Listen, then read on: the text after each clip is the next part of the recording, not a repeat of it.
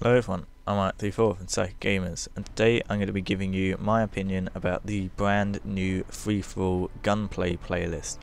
If you want to play this playlist for yourself, then just hop onto MW3, go into Community Playlist, and then select FFA Gunplay. Contained within this playlist are 4 modes.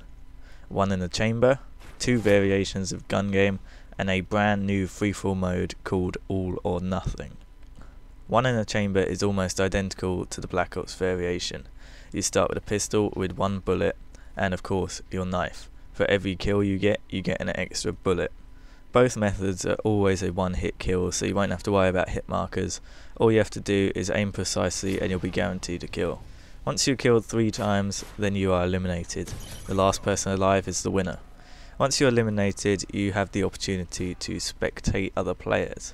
In spectator mode, you are able to select a player who you think will do well, and for every subsequent kill they get, you earn 150 extra XP, so being eliminated isn't the end of the game for you.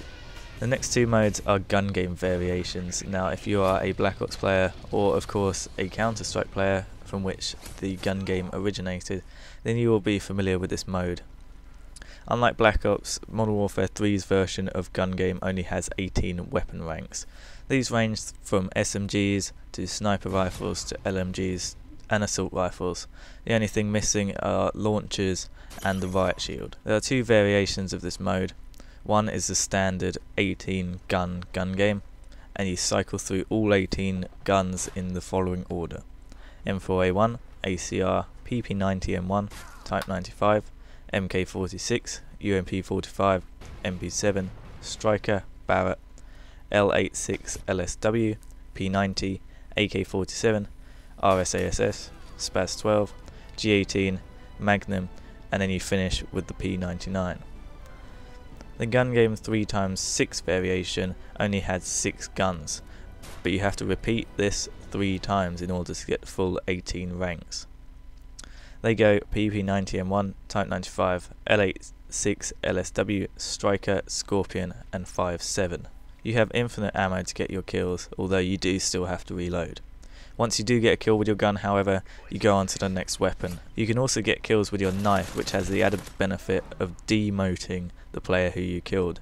This means that they'll go back to the previous gun rank. Getting knife kills, however, does not increase your weapon rank, so this isn't an easy way out of getting past a hard gun.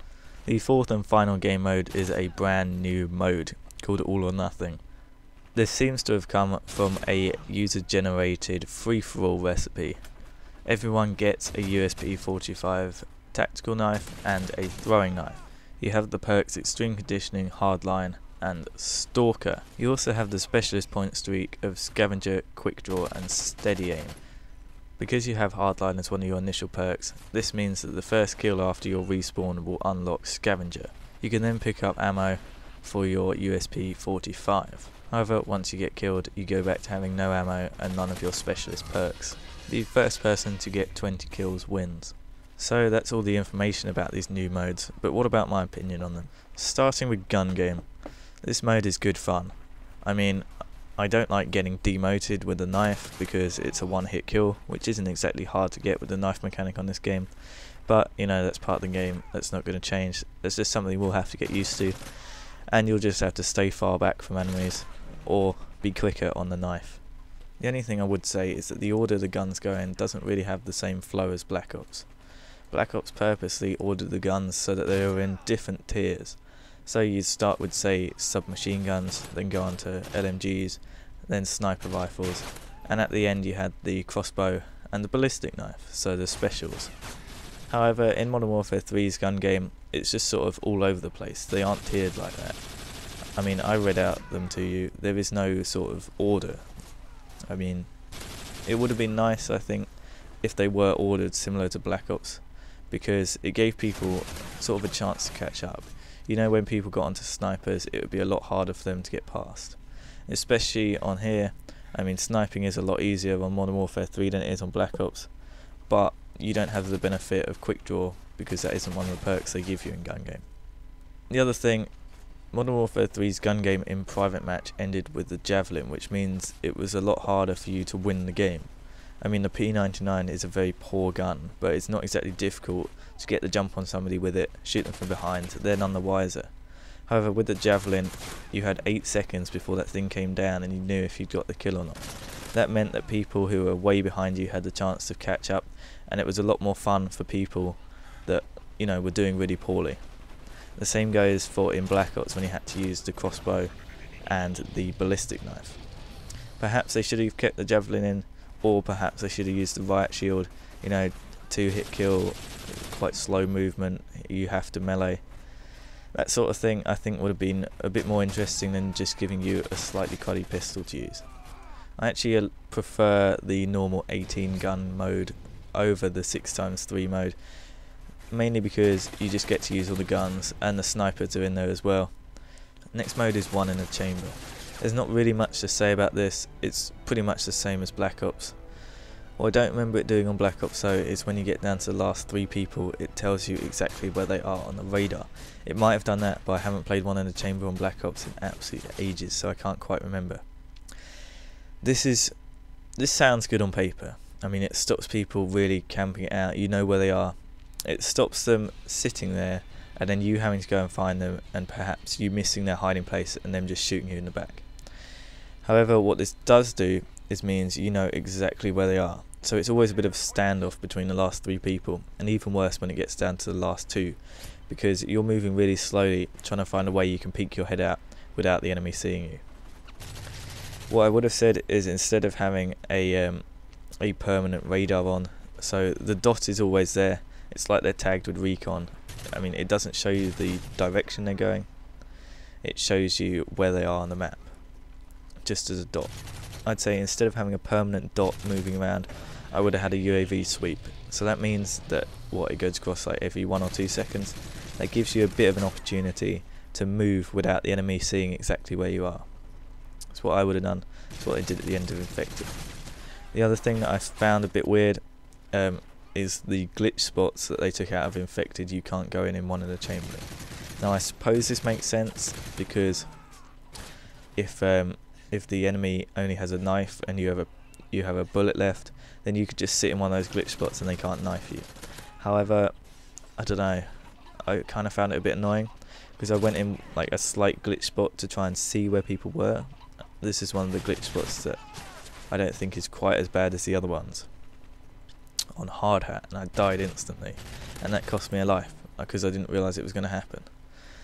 So I won't be making that mistake again unless I accidentally walk into one. I'm kind of 50-50 on that. Next one, all or nothing. I'm not a big fan of this mode at all. I think it's very unbalanced.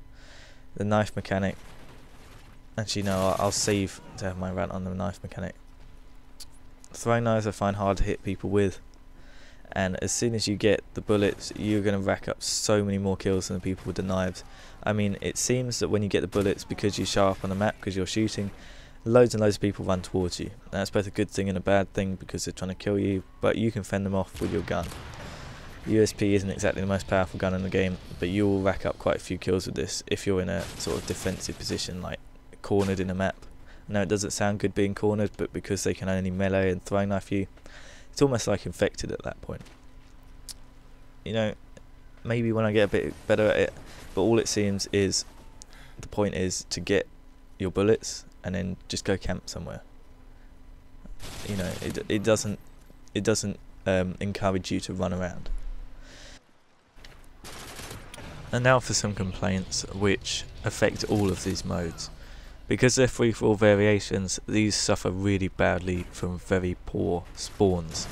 The trouble with free-for-all spawns is they are really focused on you getting payback kills.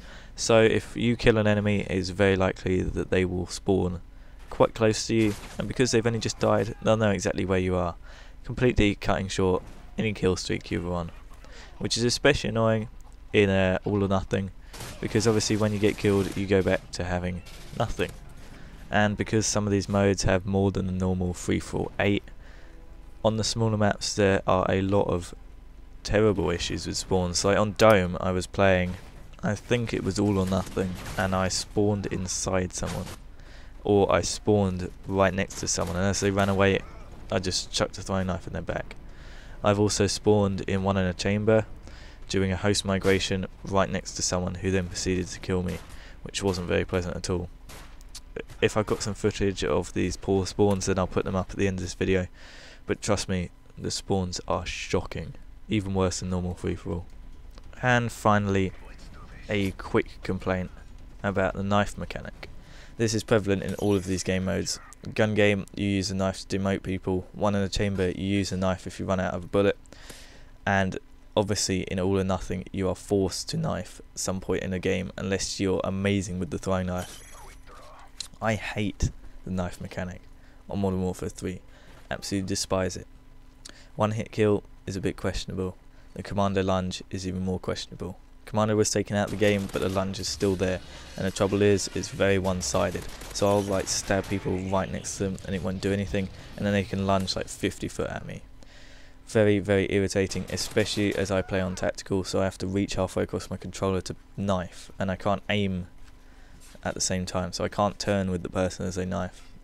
So that's why I'm not a big fan of knifing in this. I've got a couple of ridiculous clips I could probably show you. Anyway, that's just my opinion on it. If you want to go and form your own opinion, make sure to go check the playlist out. The games are quite fun, but there are a few issues with them that I hope I've picked up in this commentary.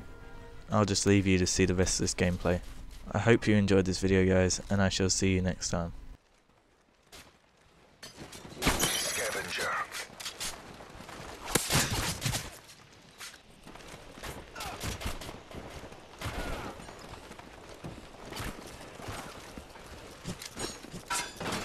Scavenger.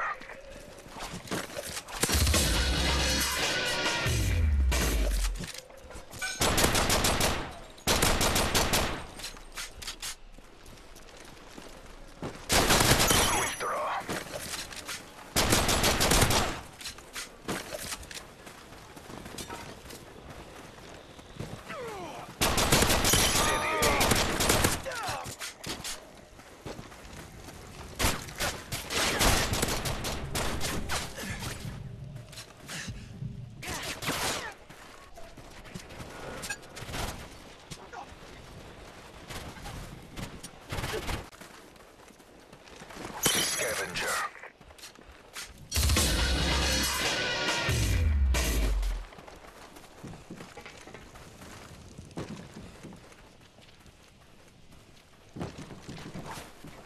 Scavenger.